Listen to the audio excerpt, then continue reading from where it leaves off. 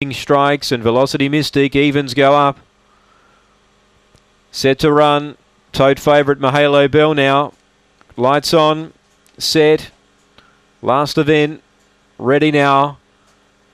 Racing. Mahalo Bell away averagely. Sweeping Strikes won the start. Mahalo Bell tried to go around and did. Well, they jammed up front and Mahalo Bell got the run and led the way from Dry Your Eyes. Halo Hayes to third. Then Velocity Mystic. Well back was Sophie Tyson. Epi Bale. Last Petite Bell, but Mahalo Bell got all the luck early and race 6 clear. Halo Hayes ran to second, but Mahalo Bell too good in the last. Halo Hayes second. Third, I reckon Sophie Tyson's got close to Velocity Mystic. Dry Your Eyes dropped back, then Petite Belle, Epi Bale, and the one that got into trouble early after looking like it might find the lead. Sweeping Strikes tailed off about 15 lengths away last.